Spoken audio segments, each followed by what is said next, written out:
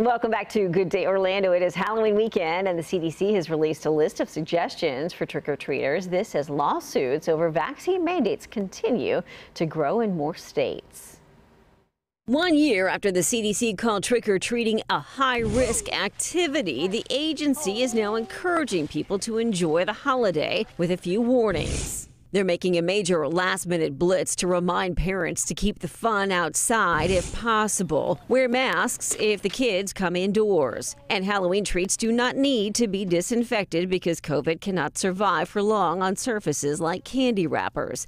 And if you're handing out the candy, make sure you have a plan to minimize contact with all those ghosts and goblins at your door just to be safe. What I was planning to do is just having like a bowl outside and staying 6 feet distance from the trick-or-treaters, and they can grab however much they would like as long as I'm not in contact with them. The CDC also says an increase in vaccination rates was a factor in changing their Halloween guidelines, but not everyone is embracing the push to get shots in arms. On Thursday, Florida Governor Ron DeSantis sued the Biden administration, seeking to block a vaccination mandate for federal workers and contractors. And in New York City, the firefighters union is telling unvaccinated members to go to work despite a 5 p.m. deadline to get their shots or possibly get fired, with some estimates putting the cuts in service as high as 20% if the city follows through with their demands. There's 80 heart attacks every single day in New York City. If a normal response that would have been 6 to 8 minutes goes and becomes 15 to 20 minutes,